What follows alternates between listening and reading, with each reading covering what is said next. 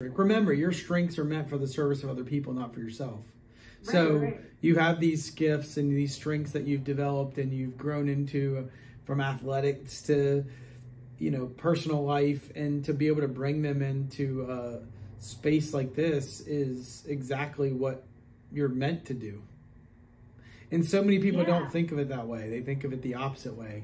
They think of their strengths being meant for themselves, and they're not. And even though, to put a bow around you too, if the way that you're, you know, maybe you're not naturally wired to be extroverted all the time, or you're in the middle and it feels like you don't get energy from doing these things all the time, it's the fact that you're doing them is not only demonstrating to me that these actually are strengths that you've developed and grown into, but it's even more important in this industry when most people aren't willing to do it. Yeah, definitely. So, it's a little bit of like fake it till you make it. Yeah. And that's, in some ways, the secret of overcoming the imposter syndrome is that I have the courage to do it. I'm going before I'm ready, because I know growth is on the other side of acting.